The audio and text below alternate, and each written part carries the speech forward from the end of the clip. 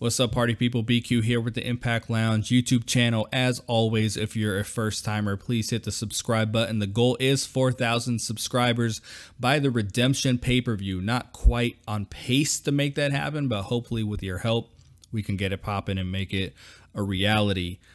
So match we're talking about today, day 2 of the preview for the upcoming Impact Wrestling Crossroads special show, is going to be the X Division versus the Impact Grand Championship unification match. I'm calling it a unification match because it's title versus title, and I think it's pretty safe to say this is the way they're going to write the Grand Championship off of television totally.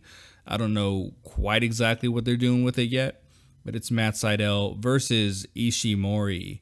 They've given Ishimori this past episode a little bit of mic time. I don't know if you want to call it mic time, him saying the word douchebag, but he came up with the Japanese scroll and everything, and it tied into Matt Sydal reading from the scroll when he had the match with P.D. Williams in Canada. So Matt Sydal is the one responsible on television for getting rid of the Impact Grand Championship rules.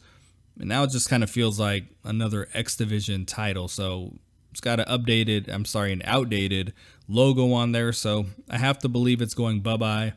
Don't really know yet if there's going to be another mid-card title.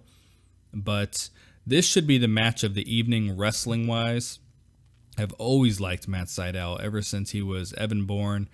And I really think that he made innovative wrestling cool before innovative wrestling was cool. Like I really think he was like one of the first guys to really just pull out moves we haven't seen before. Ishimori has done some fabulous work. Can't believe I just used the word fabulous, but I did. Phenomenal work on Impact Wrestling.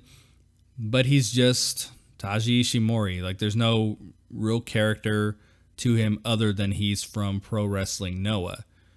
Every match he's had so far has been really, really good. That finish he does, phenomenal. And he just has a great arsenal of moves, as does Matt Sydal. So I really think this is going to be the match. Like if there's a 4-star match on this card, it's going to be this one. I'm liking what they're doing with the spiritual advisor thing. Kind of wish they used some different terminology because we just had the match between Tim Storm and Josephus. While that wasn't, on Impact Wrestling Television, it was highly promoted by Impact. And he has the spiritual advisor, which I still think is the greatest character going in wrestling today. But Matt Sydal has a spiritual advisor as well. Something I had said yesterday, I probably should have said this early, I have disabled the comments for these videos so that there are no spoilers in there when we're talking about Crossroads. I'm getting the impression that Matt Sydal is going to reveal the spiritual advisor, whoever he or she may be. And I think that could play into the finish of the match. I hope it doesn't because I really want to see these two go at it without a dirty finish. Some people have said that Matt Sydal has been doing heelish things and laying the groundwork for a heel turn. I do think a heel turn is coming, but I don't see it as far as like whatever groundwork he's laying.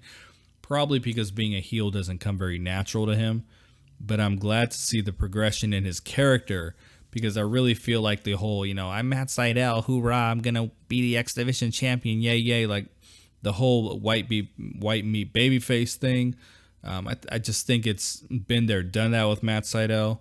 So it's time to see something very, very different from him. So my prediction for this one, I do believe Matt Sydal is going to come out as the X Division and Grand Champion. X Division champion and the Grand Champion. I believe he's probably going to unify the titles and wrestle as the X Division champion going forward. Again, I don't know what they're going to do with the mid-card title. I think they do need something, but they're not going to rush it.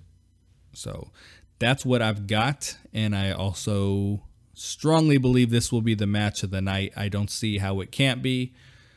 But you never know, that tag team championship match could be pretty damn good too. Even the main event, it's just a good card overall. I do wish Impact would back off a little bit on calling everything stacked and everything a dream match. Something we say in the marketing world is, under promise but over deliver. Let your actions do the speaking instead of you know, pumping everything up to, well, this is just going to be the greatest thing you've ever seen in your life, because then people end up disappointed. You know what I mean? So under promise, over deliver, and I think you'll be in good shape. So I've got Matt Sydal winning this one, and should be a phenomenal match. Talk to you guys soon. Please hit that subscribe button. Peace.